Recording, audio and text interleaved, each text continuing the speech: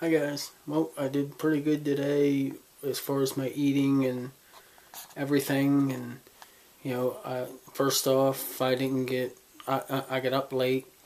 Didn't eat breakfast until about 10 o'clock, and I had a bowl of oatmeal then because I had the late breakfast, and also I had to be on the road for work. I didn't eat lunch, so I decided that since I didn't get to eat lunch, I would allow me to have some more calories for my supper, and I ended up getting a hoagie instead of my usual salad. So hopefully, that won't hurt me too much tomorrow for weigh-in.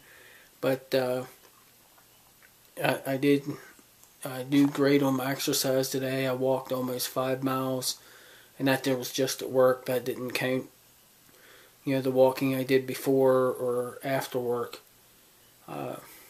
So I'm thinking that tomorrow's weigh-in will be pretty good, and well, I'll see you then, and hopefully it's a very good one.